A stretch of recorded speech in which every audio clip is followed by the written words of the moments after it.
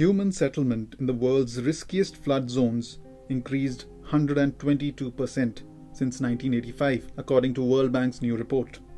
This has made a lot more people vulnerable to water disasters from climate change. The study authors looked at the settlement extent and expansion using satellites instead of population. They found that the world's overall built-up regions grew 85% from 1985 to 2015, and a growth of 80% was seen for the safest areas.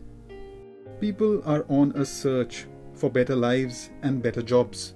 According to Jun Rentschler, lead author of the study, as a nation grows a bit wealthier, there's a change from rural to urban, and people leave the country to go to cities, which are often near waterways that flood in places. He further stated that initially one would expect to settle in a safe space, but as the city expands, it is more likely to grow into areas which were previously avoided, flood zones, for instance. The study found that the problem is driven by middle and low-income countries.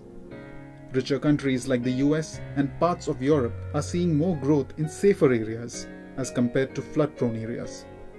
As per the study report, Dar es Salaam in Tanzania is a poster city for this problem. It bloomed from a fishing village of about 83,000 people in 1950 to more than 7 million people now.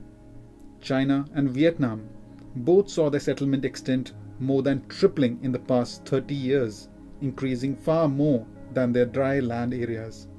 On the other hand, the US saw dry settlements increase 76%, and the highest flood settlements go up only 46%. Other countries with more dry settlement than ultra-wet include France, Sweden, Japan, India, and many more. The study further added that populations growing into flood zones doesn't mean climate change isn't a major problem.